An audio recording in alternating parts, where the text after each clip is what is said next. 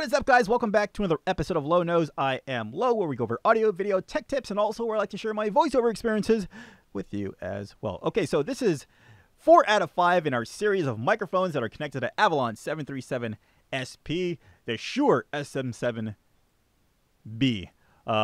Michael Jackson's microphone that it used on the famous album Thriller, and also the Dark Knight's himself's microphone if this were on his tool belt. Where's my mic? Oh. Okay, so the Shure SM7b. I actually got this microphone for podcasting purposes. I was doing a podcast. Wait, what? If you ever want to check it out on YouTube, plug.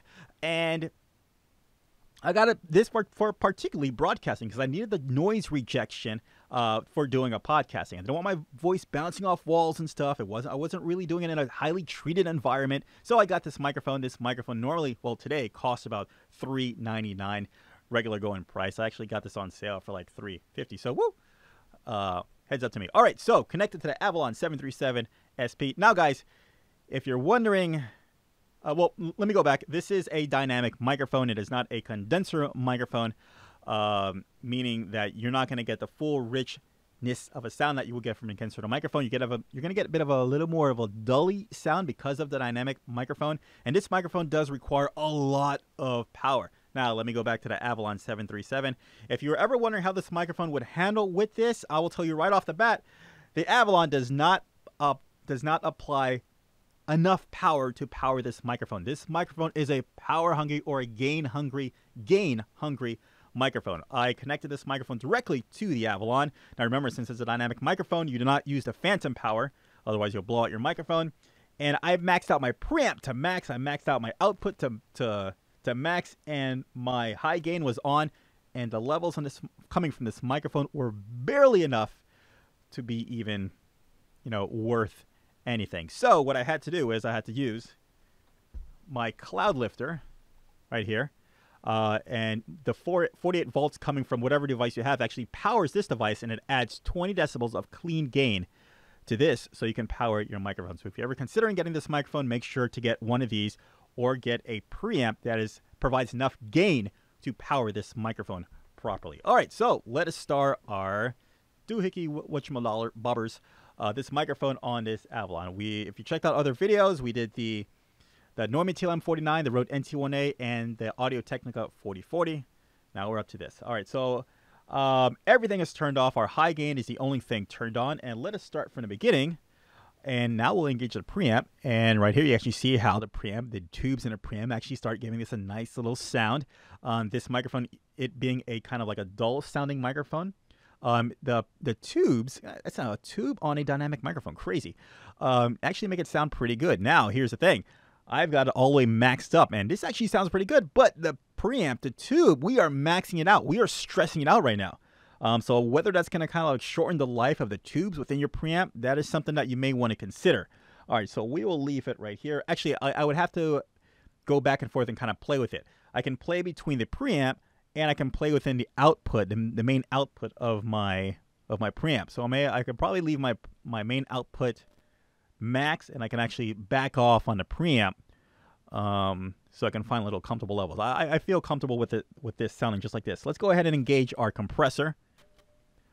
Right there, and this is how it sounds when we actually start engaging the compressor. Now, this being a dynamic microphone, you really don't need a compressor too much, maybe for a little kind of a certain sound you're looking for, but as I'm using this, you barely hear a difference with this microphone when I'm engaging the compressor. So I feel like the compressor with this microphone should be used sparingly and not too aggressively because of how the microphone is made to kind of tame loud vocals. So you actually kind of scream in this thing, put this thing in your mouth like, oh.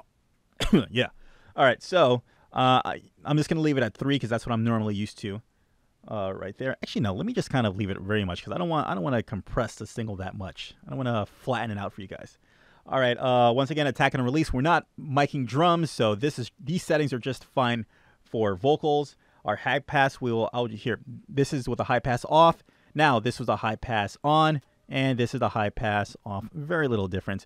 Remember, on the back of the 737 SP, you have like a variety of switches where you can actually drop the low end, increase the high end, and vice versa. That's a pretty utilitarian microphone. All right, now let's go ahead and engage our equalizer. All right, and let's go ahead. Let's throw some more bass on this microphone as if it doesn't sound bassy enough. All right, so this is with the bassy. Ooh, look at that. Man, this is really sounding kind of broadcasty radio. Like I can back off. And the low mid, yeah, the low mids, this is how it sounds like. The low mid's going all the way low, and now I'm taking it out.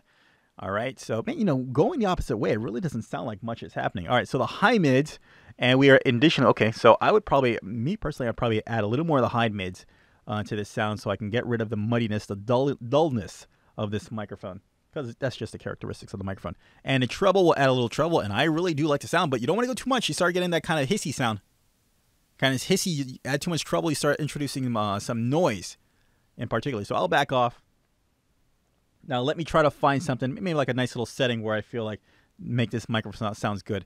I'm going to roll off the bass because I feel like it's a little too bassy. I'm going to roll off just a little bit, and I'm going to start engaging the treble because I want to start getting a little clearer. And maybe the low mids, do I want to make, the low mids is kind of making a little fuller sound. And no, I think I'm going to back off. I want a little more clarity in my voice for this particular example. And let me add a little high mids.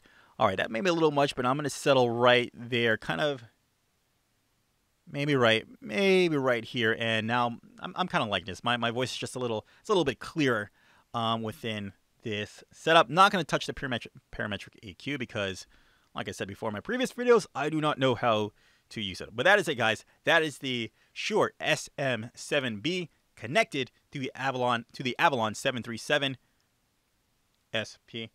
And let's go ahead. Let's turn off our equalizer. There we go.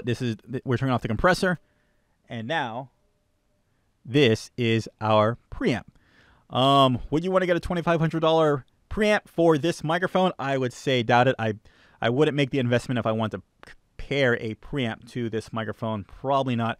I actually hear that the DBX286A is a great compressor preamp to connect to this microphone with, and it actually provides enough gain to power this, and it's only like $200 and something. It's like, yeah, $200. So that's something I would like to actually check out and kind of do with this. So if anyone would like to send me one, kind of review it and kind of connect to these microphones, feel free. I am not stopping you. All right. And that is it for the Shure SM7b. All right, guys, if you liked the video, go ahead and leave a like. If you love the video, feel free to subscribe. Let me know what you think about the microphone, the SM7b connected to the Avalon. If you have any suggestions, let me know. And also check me out on my social medias, Twitter, Facebook, and Instagram. Low Nose Sort of. Until next time, guys, I will see you in the next video.